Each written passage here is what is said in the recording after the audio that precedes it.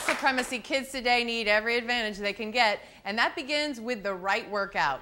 And Eddie Enriquez is here with us to show us that. All right, this is really kind of an avant-garde thing here you're talking about. It's basically what?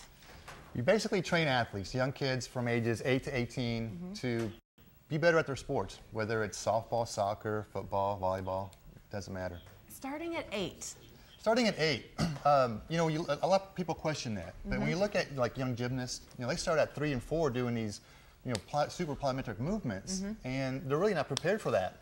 And what this training does is help stabilize key joints like knees. You hear a lot of knee problems lately, and this kind of training helps prevent those types of injuries. So it's kind of a preventative, or trying to teach you how to work out. But I mean, kids that are lifting weights, it just sort of, it's a bit of a, you know, concern for me in terms of like their bones are still growing and things like that. It's okay? Well, it's lightweight. Okay. The way it's explained the best, it's, you know, when you throw a baseball, okay, you can throw it up, you know, 100 feet. I can throw it 200, but anyway. All right, awesome. But if you threw like a wiffle ball, it only goes about, you know, 10 feet because it's too light. Right. Eventually your body weight's not enough. So you need a little bit more resistance. And something in the middle, you know, helps you with that. Right. And that's how you can get better. The core resistance too. Right. Okay, but speaking of, we've got lovely Chad down here. Chad, you're 17, right? Yes, ma'am. Okay, so he's a soccer player and a football player. And so he came to you, why? Well, Chad wanted to get faster and more powerful, more explosive. Okay. That's really the word in sports. And so what we do with him is, you know, we do a lot of core work. Okay. And then we also do a lot of explosive movements, which we'll show over here with some of the other kids. So what's you're set up for core work, I imagine. That's not a very explosive position you're in there. Okay, so what's the core work here? So right now, Chad's going to do some bridges, basically, to, you know, come up and stabilize his entire body. You know, this is pretty easy for Chad. He's much more advanced than that. Actually, why don't you come up and just do some leg curls? I can do leg curls. Let me try leg curls with you. Okay, well, I can't do those. Okay, hips up, in the air. So this puts a lot of resistance on the hamstring, and you're coming up at the same time. How does that feel? Core. Feels good. His face, you guys, his face is turning bright red, like, and it's not because he's embarrassed. Okay, he's like all the blood is in his head. It feels good. Yeah, right. Yeah, it hurts. Okay, Chad, come talk to us for 1 second. I just want to know, first of all, you know, you're saying you're a football player and a soccer player, okay? You have a coach. Why doesn't the coach suffice? Well, I started about a year and a half ago, and wanting to get stronger and faster and bigger. And within a month, my vertical increased. Vertical is how high you jump. Yes, and my speed on the 40, we time in 40, and it went down 0.2 of a second, which is a lot. That is a lot.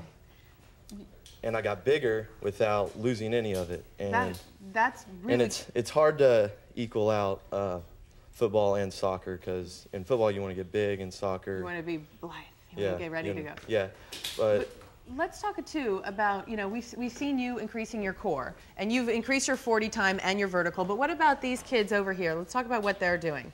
First up, whoa, she's doing a hang clean of some sorts, right? So right here, Jamie right here is doing some squat work. Again, it's good for the good for leg strength. You know, this exercise right here, was her putting the dumbbells up in the air. How old is she? Is entire core. She's 13. You look amazing. Look at her. She's got better quads than most like men, adults. You know, with like really just.